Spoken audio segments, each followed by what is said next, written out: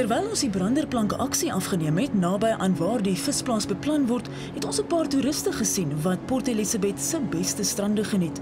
Ons het hulle gevra wat hulle van 'n visboerdery slegs 2 kilometer weg van die strand dink. I wouldn't be happy at all. I mean, it's intrusive for me because, I mean, how am I going to swim if there's a fish farm?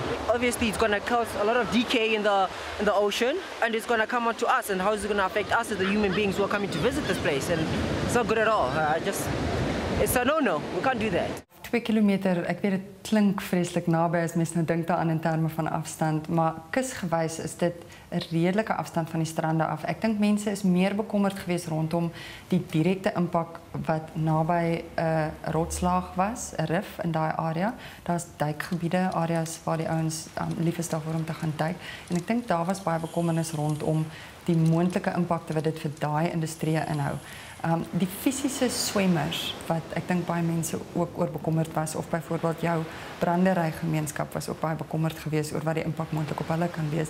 Daardie bekommernisse is wel as deel van die aansoek geëvalueer, maar as jy weer eens vergelyk met die moontlike impakte van die ander terreine wat op ander vlakke nou weer hoër deurkom, is daai impak van dat hy nader is aan Summerstrand as 'n meer aanvaarbare impak geëvalueer. Watter soort afvalstowwe in die algemeen word deur 'n visplaas gegenereer? Ons kyk hoofsaaklik na jou kos, met ander woorde enige tipe kos wat miskien moontlik te veel toegedien is op enige stadium, en dan enige ontlasting. Dis die grootste hoofbronne van afval.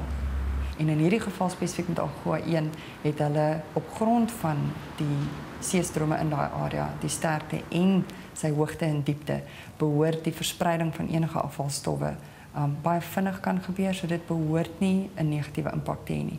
So die kans dat afvalstowwe insluitend fesies met in terme van die seestrome op die strande en in die swemareas van Port Elizabeth gaan opeindig, is klein. Baie klein. Die seestrome in daai area beweeg weg van die kus af, spesifiek vanaf die ligging van Algoa 1.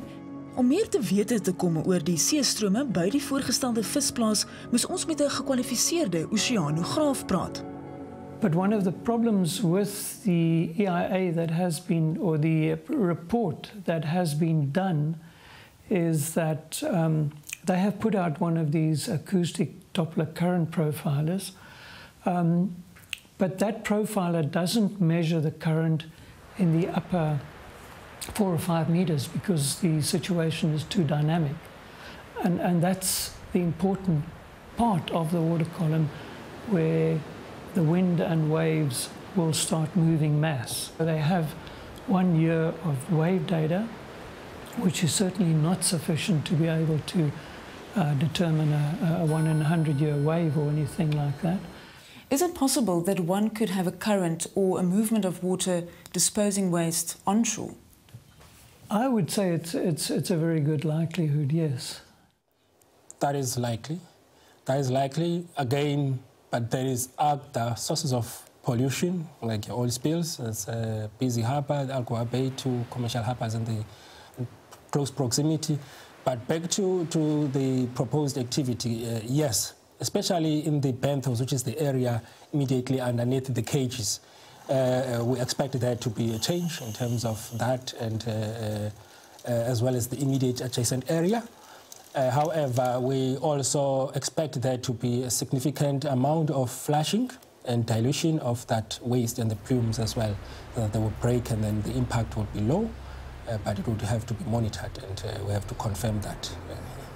Toetse is gedoen om vas te stel hoe die beplande vishokke die seetoestande in Algoa Bay sou weerstaan. En volgens inligting wat ons bekom het, was daardie toetse nie suksesvol nie. A trial was done in the vicinity of the Port Elizabeth harbour. The cages did not withstand storm events over a long period of time.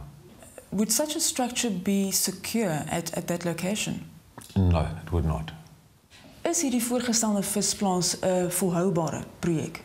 As dit reg bestuur word en hulle kan hom uitbrei tot by 'n kommersiële volume van ongeveer 3000 ton per jaar, dan sal dit 'n volhoubare, ekonomies lewensvatbare operasie wees. Looking at what we have, the criteria that we've followed, there is great potential.